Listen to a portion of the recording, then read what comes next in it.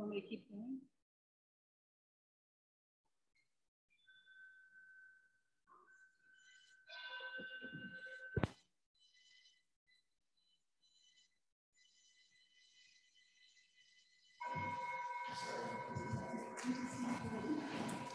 Good morning. My name is Sue Penny. I am a member of this wonderful Unitarian Universalist congregation of the South Fork, and I'd like to welcome everyone here this morning. We also want to extend a warm welcome to the community of Snook, the South Nassau Unitarian Universalist congregation, who is joining us this morning from Freeport. I assume most of them are Zooming in.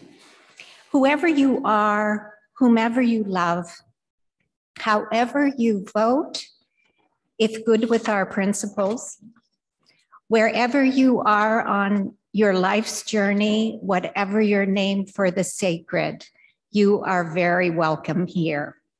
This is a shared ministry. Our minister, the Reverend Kimberly Johnson, continues her sabbatical until June. I think we're doing pretty well, and we miss her. And glitches happen, but we're getting through them. We are grateful to have with us this morning the Reverend Linda Anderson. And first, we want to do a land acknowledgement. From East Hampton to Riverhead and Shelter Island, we worship and reside on the ancestral lands of the Montaukett, the Shinnecock, the Korchog, and the Manhasset. We honor generations of their care and stewardship with this land and with all the other beings that share this land. And we honor our relationship with our Shinnecock neighbors today in their continued struggles for sovereignty and justice. Now I want to express our gratitude to the Reverend Linda Anderson, who is here with us this morning. She comes to us with lots of experience and has been the minister at Kingston, New York for 18 years. She's been a chaplain. She's led many workshops on a number of topics, interfaith and UU. One of her specialties is death and grieving. So we are also pleased that she is the minister right now at Freeport. Thus, we are having them join us this morning. We are sharing Linda. And our theme for this month is theological reflection, which is no small topic. And I'm very grateful how Linda embraced this, was inspired by this topic, and is running with it this morning. And we can't believe how we dressed alike even. So this kind of a real working together, real collaboration. And a thank you to our musician, Abby Fleming, and our tech hosts, Carl Wittenberg, Kent Martin, Monica Zazada. Yes, it takes 3 to do this. And there is a live transcript and closed captioning for those who need it on Zoom. And welcome to all of those coming to us through Zoom. The announcements this morning, there's one I'm going to make for you, John Andrews. Do you want to make it yourself for tonight on the aging series? You'll have to come up here, John. You take your mask off.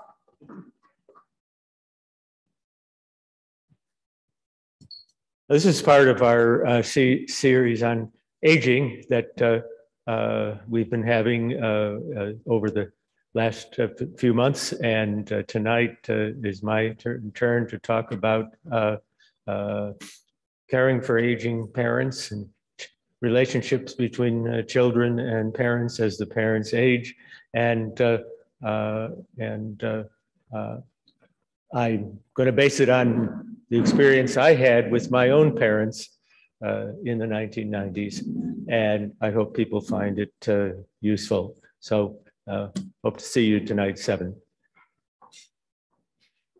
Thank you, John. Also this week is a sharing and listening circle on Zoom, Monday at 10 to 11:30, and an in-person sharing circle this Thursday at 10 a.m. And I know Carolyn wanted to make another announcement.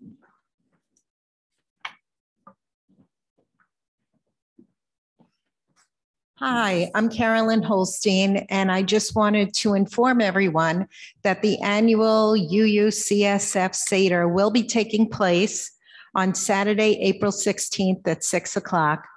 We will be on Zoom again, but we've done it a few years. We're pretty good at it, and I have to say that everyone has really enjoyed it and found it a real bonding experience. And the story of Passover and the Seder is that we celebrate the freedom of the Jewish slaves in Egypt. But as UUs, we intertwine this story with freedom for everyone and currently and across history. So we welcome everyone, those who have grown up with the Passover story and those who are brand new to it.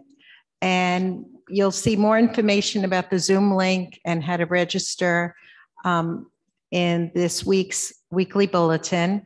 And also you could always check with me, but please register so that we'll be aware of you and that we will be able to get you the order of service. If you're local, we also deliver a basket or a bag of items that you'll need for the Seder. So please let us know and please join us. Thank you. And now Reverend Linda will be giving announcements for the South Nassau UU congregation in Freeport.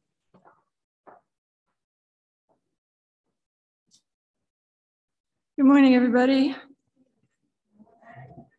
And I hope all you snookies out there. Announcements, more announcements. This is for Freeport, but everyone is invited. Next Sunday service, April 10th. We will be on Zoom, completely on Zoom, and John Berry will lead the service. Mark your calendars for next Friday, April 8th. We'll have our third and final stewardship event. And this one is going to feature bingo, so you might get rich. You never know. And then, of course, you can donate it all back to Freeport. But come, do come, bring the family, have a good time, and there will be most excellent and wonderful snacks. And if you have not yet made your pledge, please do so. Our goal is 100% participation, and we're getting there, but we need you. Pledge materials were sent out by mail. You should have them. And if not, please contact the office, and we will send you more. Please fill out the form and either bring it in to Snook or mail it in to Snook or scan it and email it back. And you can also pledge online as well as donate at www.snuuc.org. And we thank everybody who's already pledged. And finally, check out the news you can use, which arrives in your email on Wednesday for more information on all the happenings.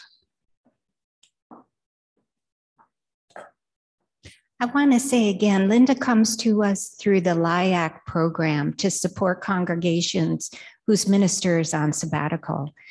So it's great to have her, and it's kind of fun to see the thread that goes through all of our congregations. You can find more information about how to connect to events this week in your e-bulletin and on the events calendar on our website. And you can get announcements that you would like announced to the congregation to our administrator by Tuesday of the week you'd like them announced. If you are visiting, please sign our virtual guest book using the link in the chat, and someone from our Care and Connection team will be in touch with you. Reverend Linda will now read the opening words for lighting the chalice.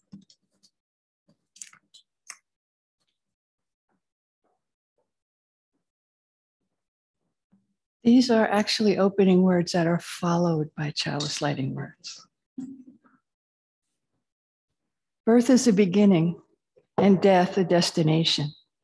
And life is a journey from childhood to maturity and youth to age, from innocence to awareness and ignorance to knowing, from foolishness to discretion, and then perhaps to wisdom, from weakness to strength or strength to weakness, and often back again, from health to sickness and back, we pray, to health again, from offense to forgiveness, from loneliness to love, from joy to gratitude, from pain to compassion, from grief to understanding, from fear to faith, from defeat to defeat to defeat, until looking backward or ahead, we see that victory lies not at some high place along the way, but having made the journey, stage by stage, a sacred pilgrimage. Birth is a beginning and death a destination, but life is a journey from birth to death. So today, as we ponder our journeys, we begin, as always, with lighting our chalice. These are the words of Elizabeth Stevens. May the lighting of this flame renew in us our endless search for all that is right and true, our abiding love of life and all who share this life, and our unending dedication to following paths of peace and justice.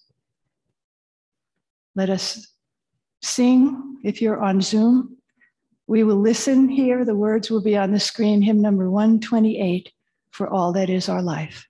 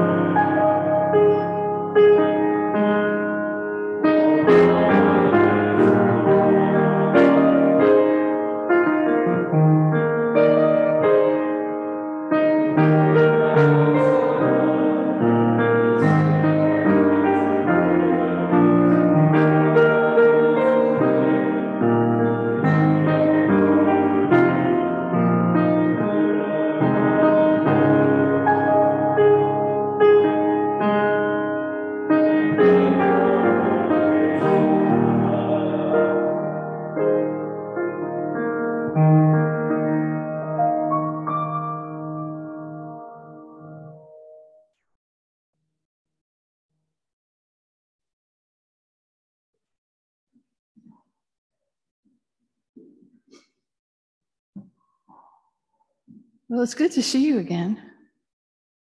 It's been a long time since I have been here and stood in this room. Although I did see you on Zoom in January. It's funny about time. It's been at least 2 years, and it feels strange. But it's good to see you. And I hope you're doing well. I'm glad to hear it during Reverend Kimberly's sabbatical. And thank you for having the Freeport congregation as guests today. The theme this month, as Sue said, is theological reflection, which is pretty ridiculous as a theme, in my opinion, just my opinion.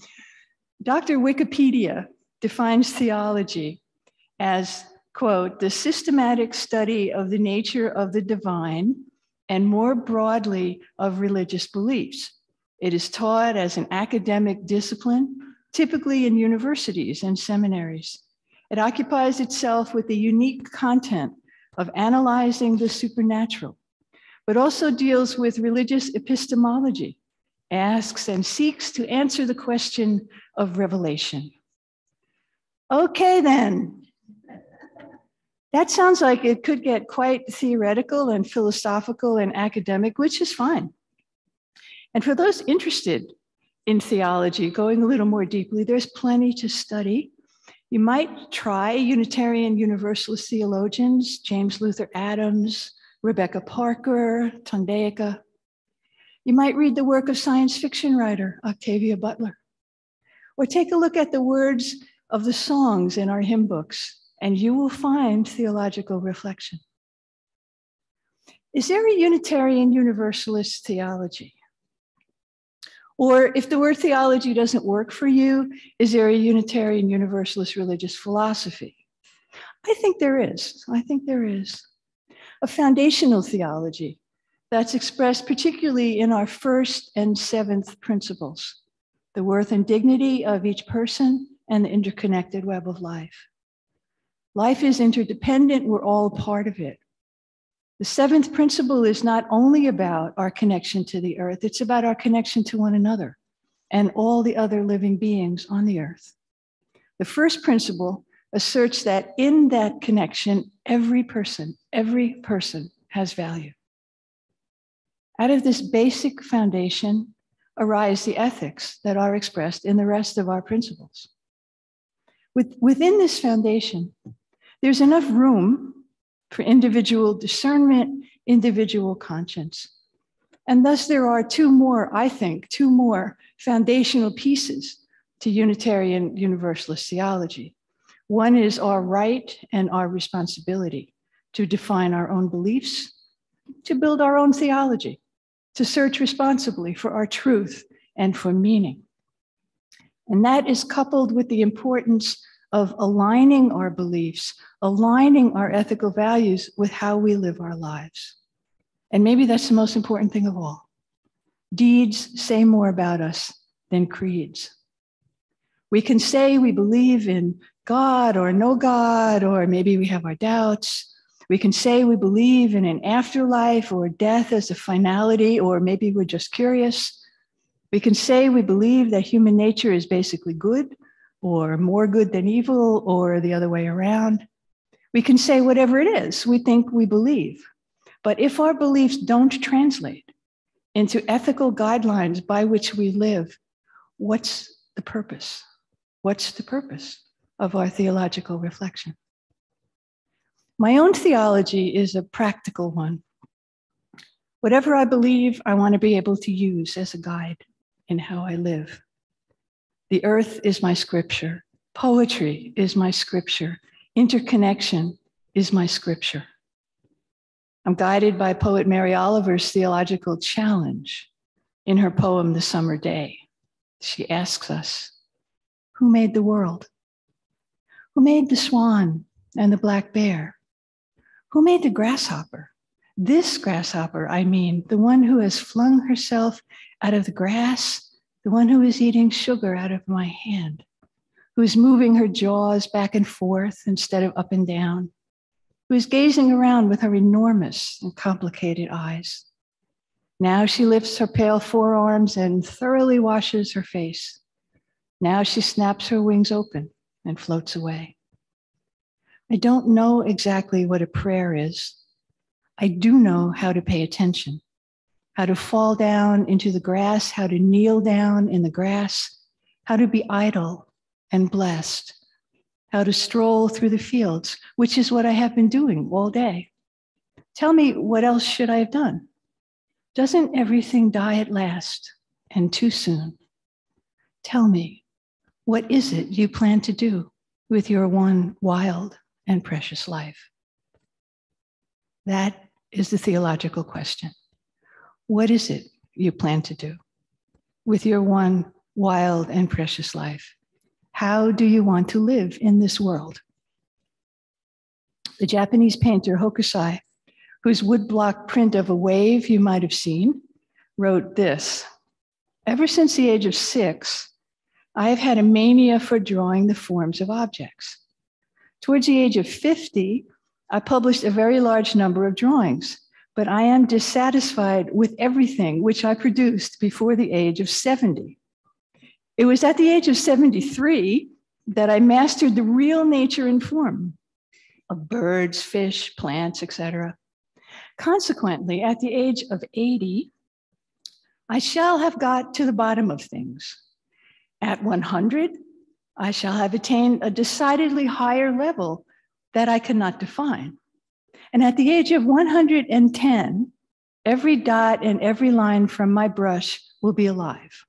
I call on those who may live as long as I to see if I keep my word. Focus, I live to the age of 90.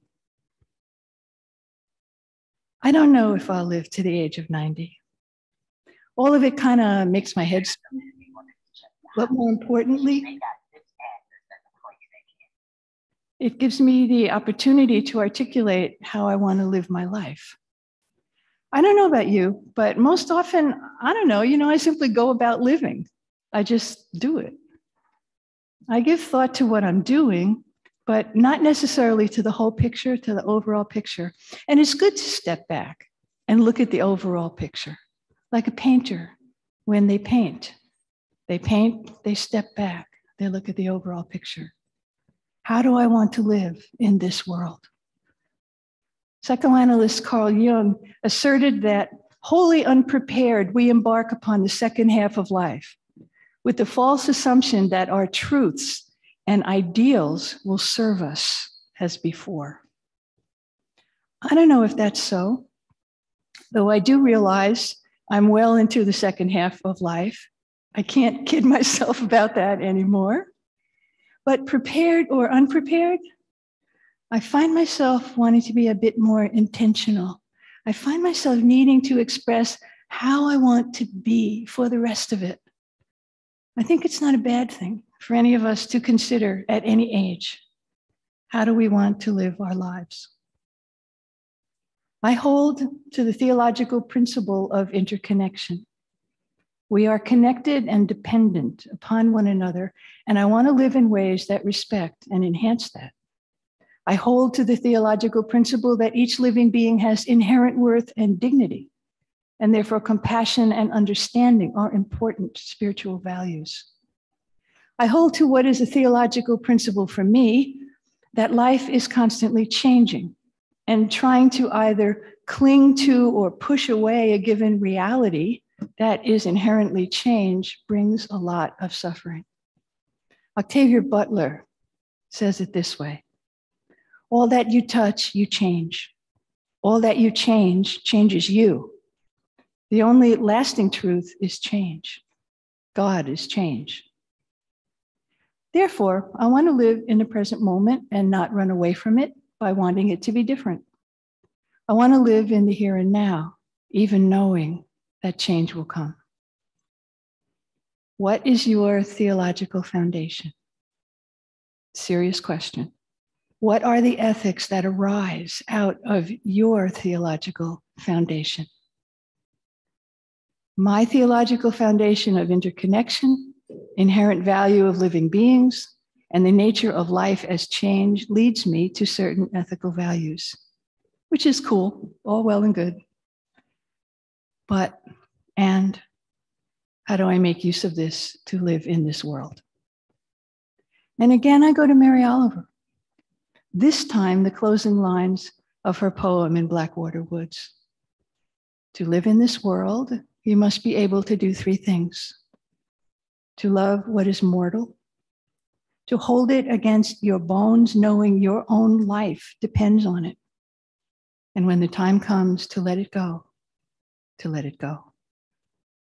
That's the recipe I want to use as I live in this world. So what does it mean exactly? For that, you have to stick around.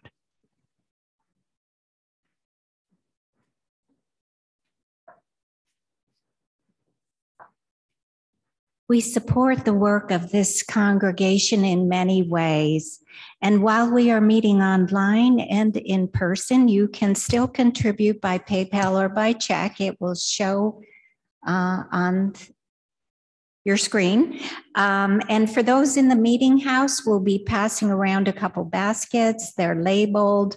One is for the work of this congregation. The other is for the Helping Hand Fund, which includes the Minister's Discretionary Fund.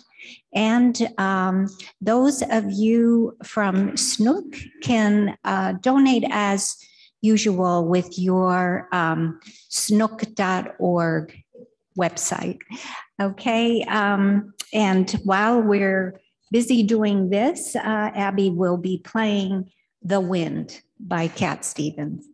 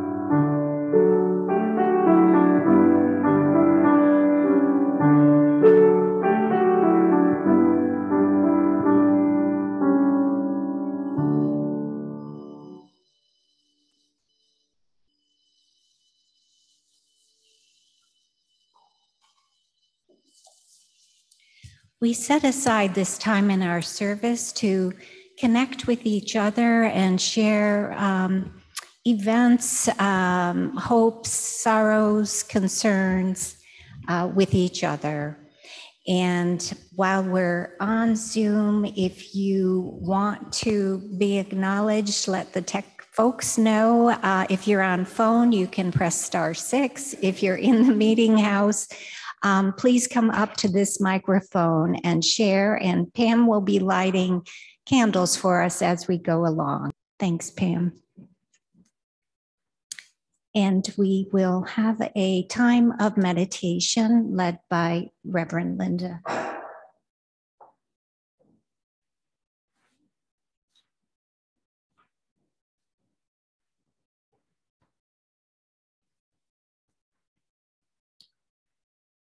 Let these words by Stanley Kunitz lead us into a time of meditation and silent prayer. It's called The Layers. I've walked through many lives, some of them my own, and I am not who I was, though some principle of being abides from which I struggle not to stray. When I look behind, as I am compelled to look before I can gather strength to proceed on my journey, I see the milestones dwindling toward the horizon and the slow fires trailing from the abandoned campsites over which the scavenger angels wheel on heavy wings. Oh, I have made myself a tribe out of my true affections, and my tribe is scattered. How shall the heart be reconciled to its feast of losses? In a rising wind, the manic dust of my friends, those who fell along the way, bitterly stings my face. Yet I turn I turn, exulting somewhat with my will intact to go wherever I need to go, and every stone on the road precious to me. In my darkest night, when the moon was covered and I roamed through wreckage, a nimbus-clouded voice directed me. Live in the layers, not on the litter. Though I lack the art to decipher it, no doubt the next chapter in my book of transformations is already written. I am not done with my changes.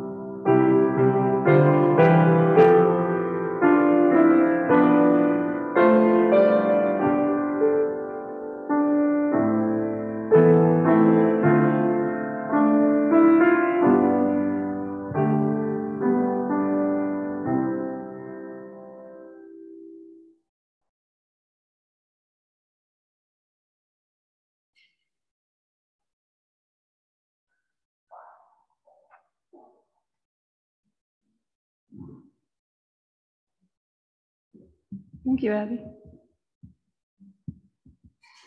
To love what is mortal. Who do you love? When we love a person, an animal, we think of them as having value, as having worth and dignity. Do we love them because they have worth and dignity? Perhaps we become more aware of their worth and dignity because we love them. To love what is mortal. To love what will die someday, that is no easy task. One of the hardest pieces of this hard task is to love ourselves, our mortal selves, our embodied selves, our bodies. How many of us can say we love our bodies unconditionally? The observation that many of us in our culture, with its notions of beauty and fashion and our worship of youth, receive and believe messages, explicit and implicit, those messages that say that our bodies are not good enough. I think it goes even deeper than that. From the Greeks and the Romans, we inherited the idea of the duality of body and mind, spirit and matter. The body dies while the soul lives on. This is a great paradox of Christianity. At Christmas, believers celebrate the Word, God, made flesh, the incarnation of the divine in human form. Yet at the same time, from the Christianity of the 4th and 5th centuries, we inherited the idea that everything of the body is sinful. Augustine, perhaps the most influential of all Christian thinkers, wrote that our mortality was punishment for Adam and Eve's sin in the Garden of Eden.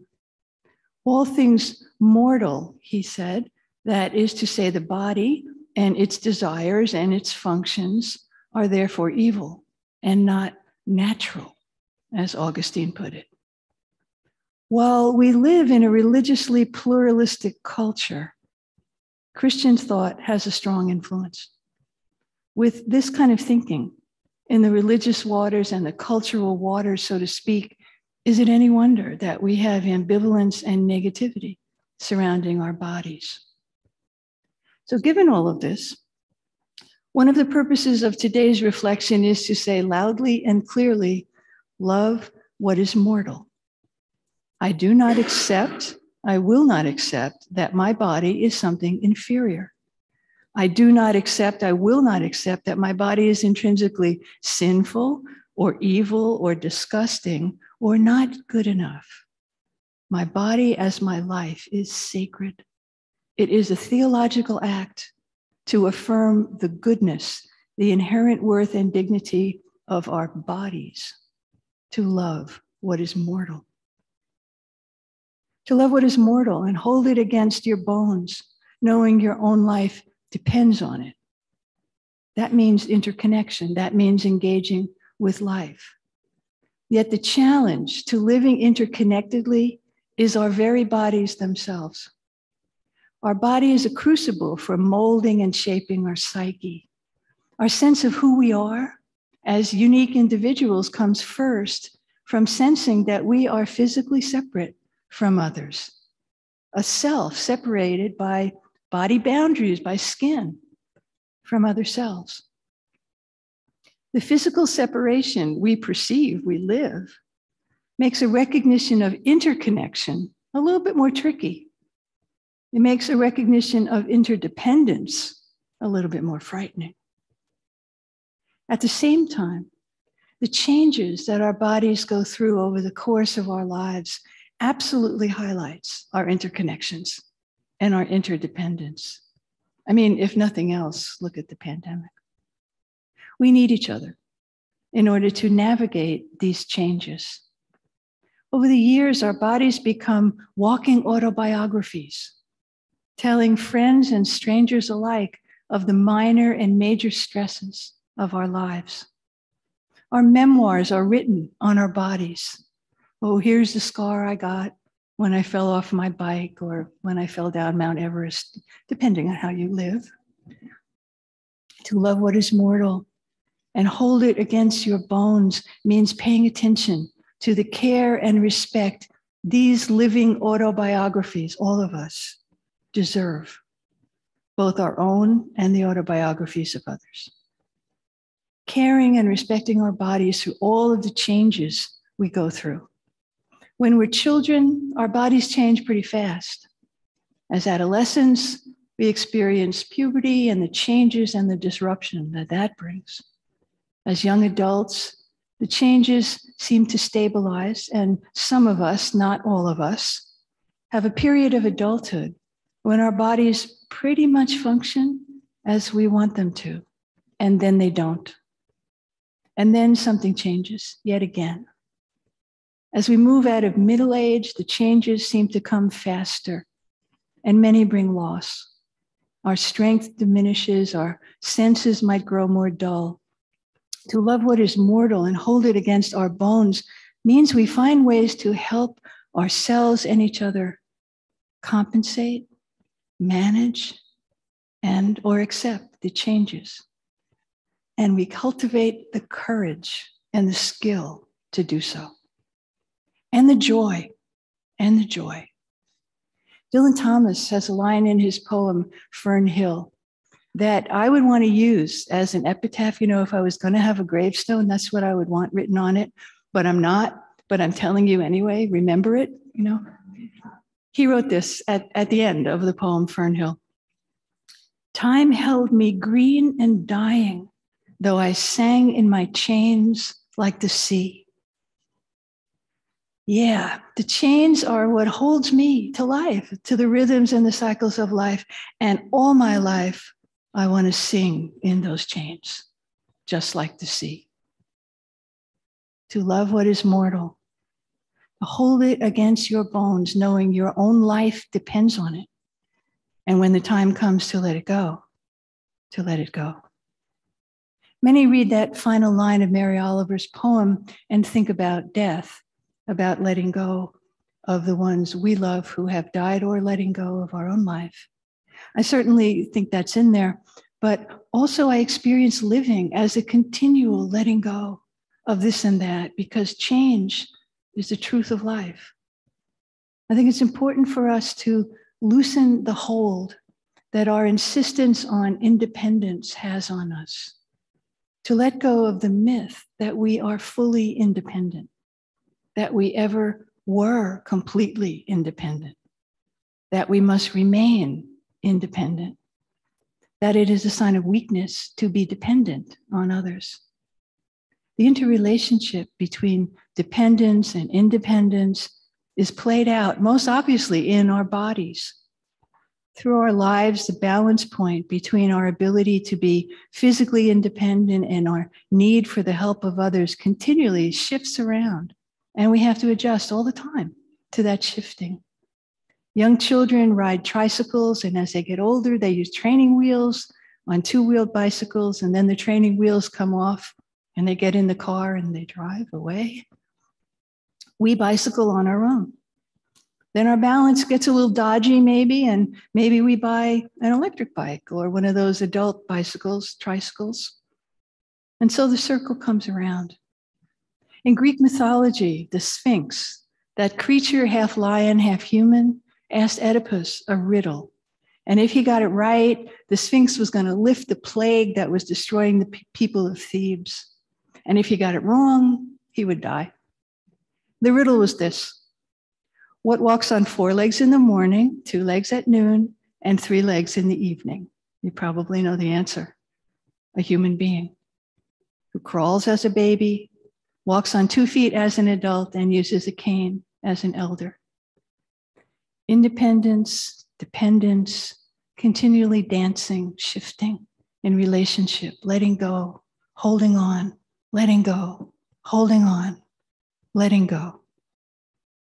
As Stanley Kunitz said in the poem that introduced the meditation, I have walked through many lives, some of them my own, and I am not who I was, though some principle of being abides, from which I struggle not to stray. Live in the layers, not in the litter. Though I lack the art to decipher it, no doubt the next chapter in my book of transformations is already written. I am not done with my changes. Theological reflection. Foundations of Unitarian Universalist theology or philosophy. Interconnection, the worth of every life, freedom of belief and conscience, living the ethical values that arise out of this theology or philosophy. I take these foundations as my own, and to them I add the nature of life as change. And to express this poetically, as we heard Mary Oliver, to live in this world, you must be able to do 3 things: to love what is mortal, to hold it against your bones, knowing your own life depends on it, and when the time comes to let it go, to let it go. These are the guideposts that serves me as I abide with Oliver's question. Tell me, what is it you plan to do with your one wild and precious life? And so I leave you to your own theological reflection. What are your theological foundations? What are the ethical values that arise out of them for you? And does your life align with them? Tell me, what is it you plan to do with your one wild and precious life? Doesn't everything die at last and too soon? Tell me, how do you want to live in this world? May it be so. And a bit of an answer to that is in our hymn number 6, Just as Long as I Have Breath.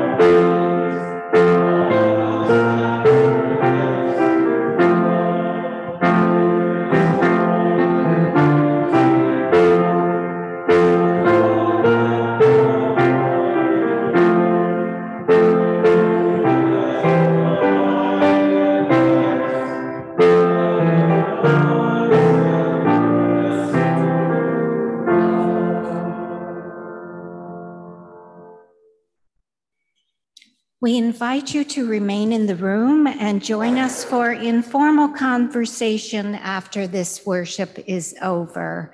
As we've been doing, we try to huddle up next to the monitor and include the people from Zoom.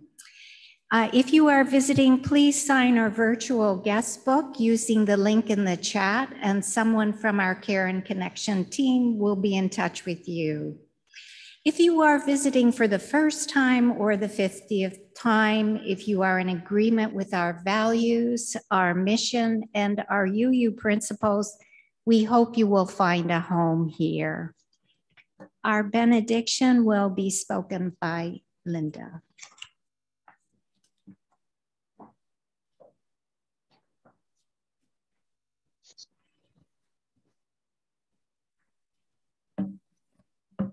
I will not die an unlived life. I will not live in fear of falling or catching fire. I choose to inhabit my days, to allow my living to open me, to make me less afraid, more accessible, to loosen my heart until it becomes a wing, a torch, a promise.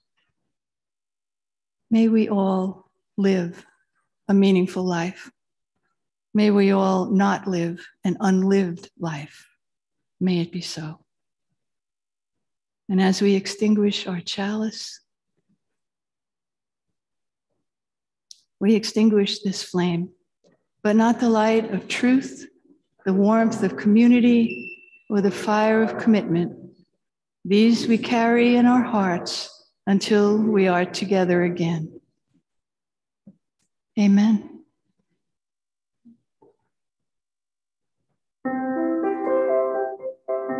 Hello, everybody.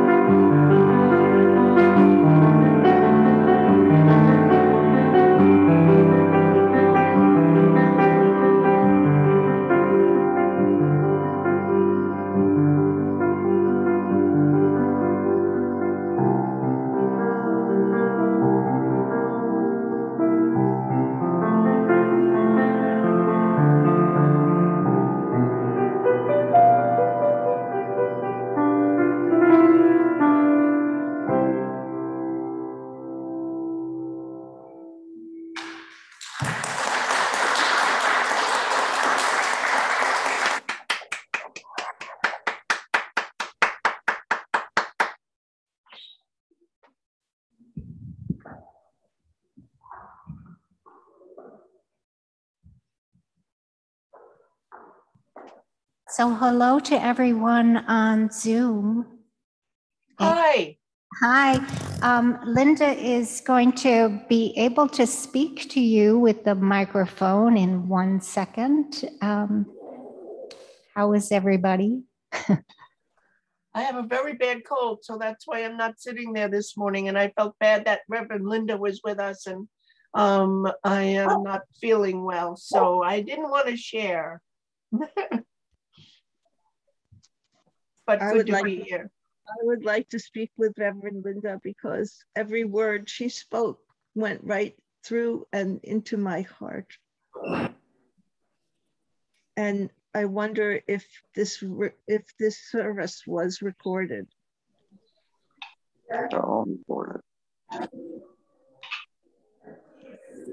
I can't hear anything. I couldn't hear the Zoom because of the noise in the room. Was the service recorded? It should be. Can you hear me? Yeah. Yes. It should be on YouTube, but I'm not sure. I have to find out. Good morning, Uncle. Hello. Hello. Good morning. You're in the you're at the area. The computer is, because it's so noisy in the meeting house. So you can see people filing out, and you can try yelling at them, and maybe they'll come over and talk to you. Oh, there's Ken. Oh, there's The other room. Each other. You have a quiet area. Uh-oh.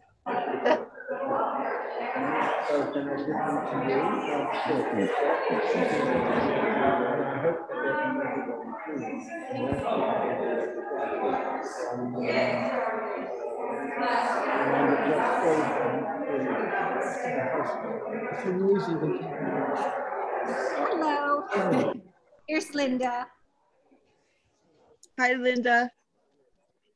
I just wanted to tell you, can you hear me? Yes. I just wanted to tell you every word you spoke went straight through and into my heart in this time of grieving that I'm going through. And to live a life of purpose after I go through this, that's my goal. And I thank you for your words. So tell me, did it work in the sanctuary? At Snook, is anybody there in the sanctuary? Yes, we're here. We're here.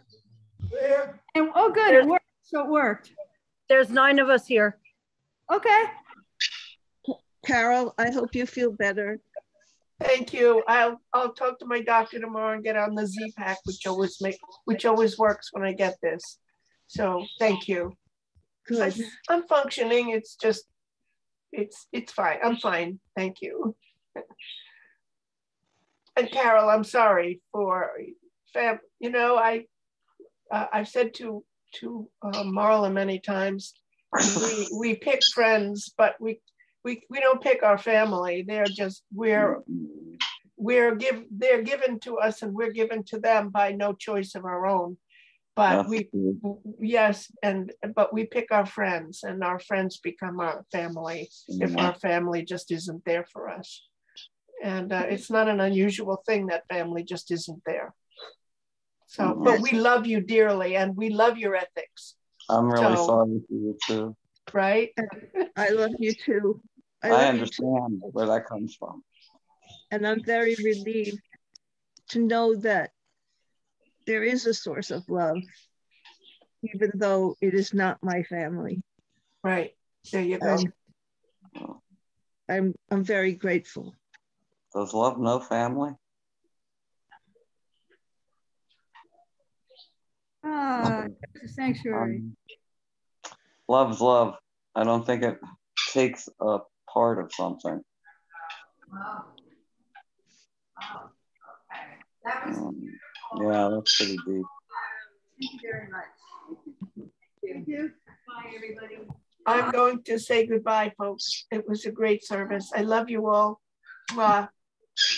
Love you all. That was a great service. Love the poem. I'll be looking that up. I will see you next Sunday. Have a great week, everybody. You too. I'm gonna head out. See ya. So everybody's dropped off. It was wonderful today. So there, but just wonderful. Hey, Barbara, just shouting out to you, girl. From fear to. Right back at you, Lisa. Thanks, babe. See you next week. Okay, remember that. I wonder. Who is in the sanctuary? Can you tell me? Fear to something. Whatever you heard is what you needed to hear. Hey, Barbara, it's Andrew, Joel, Mark, Joanne, Charlotte, Bernetti. Fantasy. And Bernetti and me. Great. Thanks for being there. You think she dropped off? Hi, Kristen, I see you. Hey, Lisa. Is that Mark? Hi. Hi, everybody. There we are. Okay. Are we? You're the next. I'm gonna get the Bernettis. There they are. You see them? Hello, waving? little Snookies. Hi, Snookies at Snook. All 9 of us. So, Alan's probably talking with. Have a great day. I'm going to say goodbye. Me too. Bye, guys. Hi, Mark. I see you. Hi, Lisa. Bye. Have a great day, guys. Love y'all. She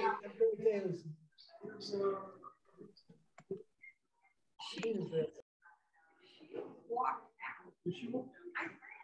out. I don't know. I was trying to find my sister, and she dropped off. So I don't. She's still here. Okay. So now you can join us. We're just